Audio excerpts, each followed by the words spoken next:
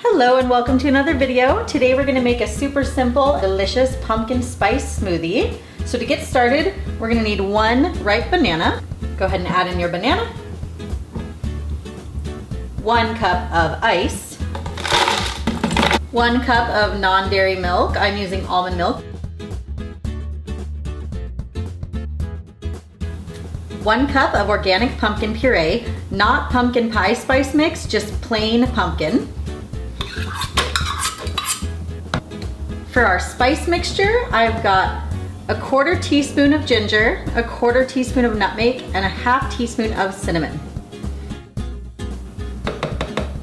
And I'm gonna add just a teaspoon of some vanilla. And we're gonna go ahead and add 2 pitted dates. I'm using medjool dates. And give it a nice blend.